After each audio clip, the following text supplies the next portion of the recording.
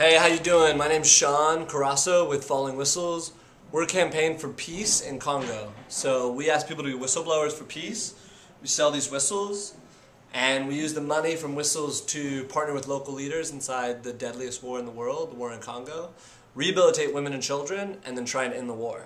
So that's us. We're building a global coalition of whistleblowers who want to see an end to the biggest war of our time. Social media has been huge for us. I mean, when we first started, it was just me backpacking, and I wrote a blog called Falling Whistles, and it just got forwarded around the world. I woke up the next day to hundreds and then thousands of messages saying, what do we do? How do we help? Why is this happening? And honestly, we spent the first year and a half just trying to answer those questions.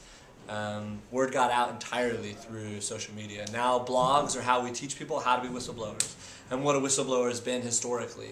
Blogs are how we introduce the world to our partners inside Congo who are doing such incredible work.